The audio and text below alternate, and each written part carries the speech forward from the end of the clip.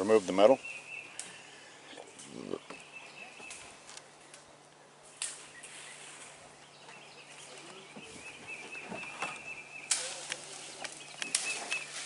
Little taste of the before and what it looks like. This is probably what your mobile home looks like, or similar. This one has a little peak on it. Some of them are flat.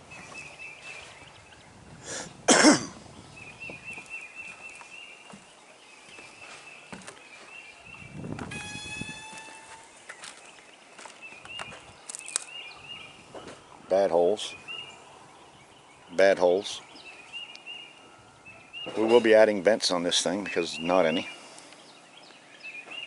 I'm not even sure how they got away with no vents to start with, but this thing has never had a vent on it. That hole right over there is from a stovepipe vent, their heater vent that came out, but they didn't have any vents. So basically they don't vent these mobile homes, but we're going to. These roofs are actually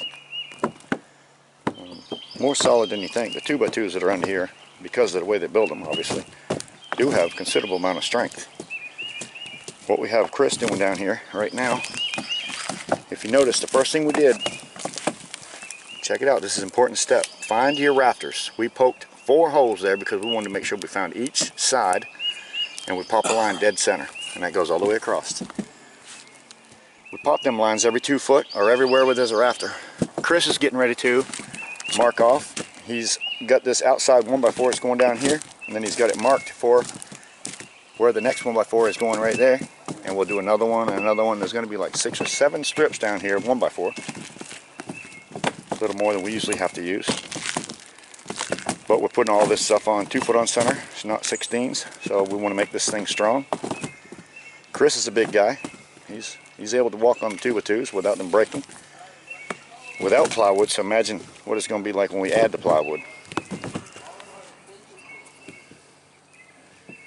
From the edge of the roof, you want to mark the centers of every 2 feet all the way across, so you know where your boards are going. So 1 3/4 inches back,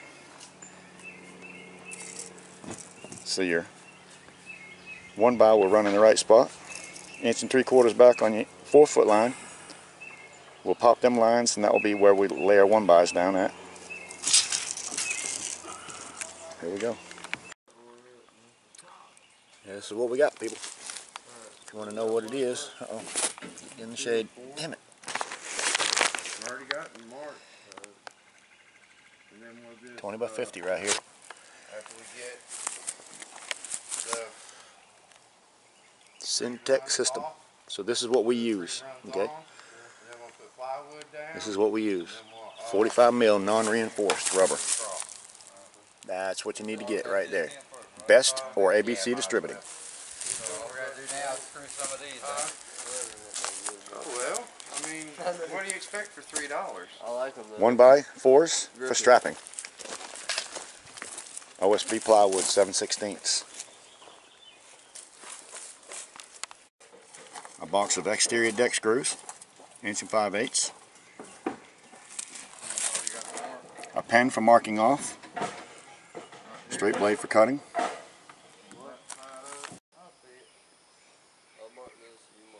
We have 1x4s by 14. That's what we got at our local Home Depot store.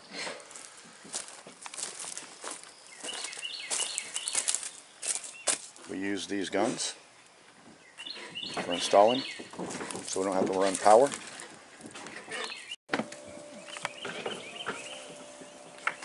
Step number 1. On this particular one, we're going to add strapping. Every 2 foot with our 6-inch overhang on the outside edge.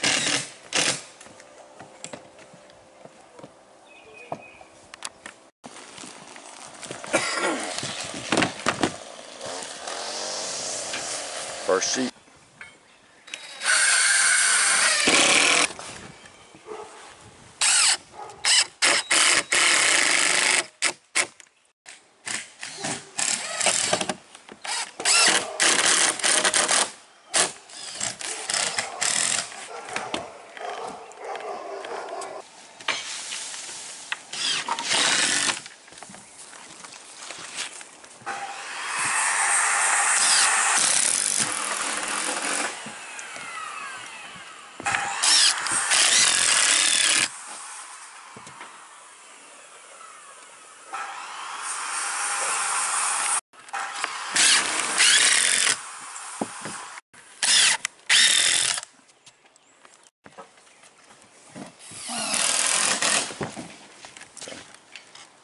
stovepipe. Looks like we'll be getting rid of that.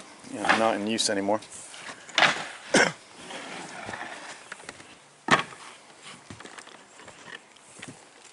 You ain't cut the small ones yet. And we do this everywhere, and you'll want to do the same.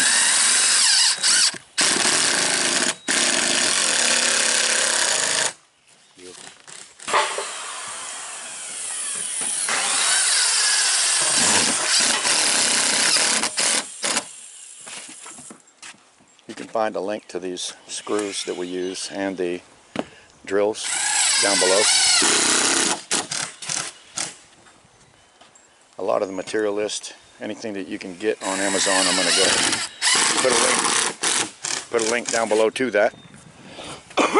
Excuse me.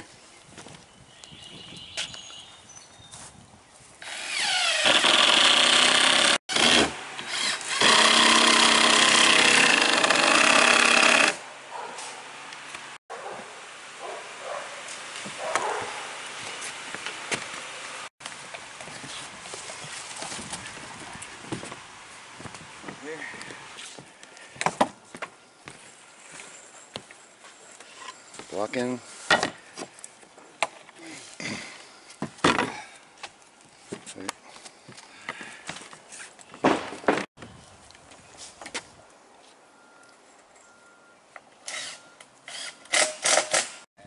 There we go. I changed the frame rate here a little bit.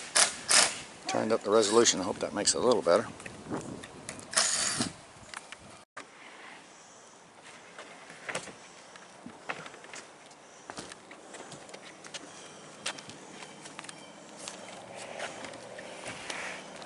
Slide it down to where you can see the hole. Slide it down to where you can see the hole. You there?